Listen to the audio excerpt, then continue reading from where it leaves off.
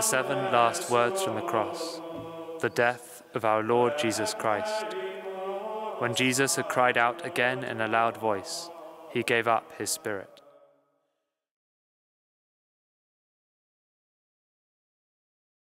There are many words in the original languages of the scriptures for what we would normally render in English as breath, breathing, or breathing out. This concept of breathing or breath is significant in the Bible. When Jesus breathes his last, we know that this is the moment when his earthly life comes to an end, and he undergoes that separation of soul from body, which will happen to all of us at the end of our own lives. We witness on the cross an ending, that is, of Christ's earthly life. But in Scripture we also associate breathed life and transformation. In the Psalms we read, "You send forth your Spirit, and they are created." And in Ezekiel, "Thus says the Lord God to these bones, Behold, I will cause breath to enter you, that you may come to life."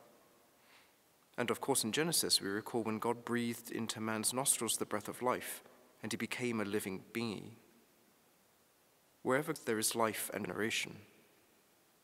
In Christ's last breath we have something of a transition. What we see is not the full reality of what is happening, simply like an end, is in fact the beginning of something new. It's the opening of a new age.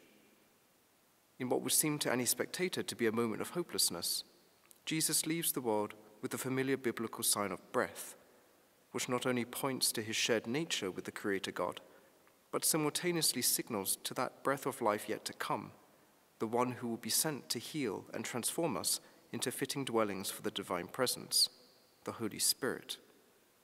This last breath of Jesus is not the end, but the beginning of a heavenly new order.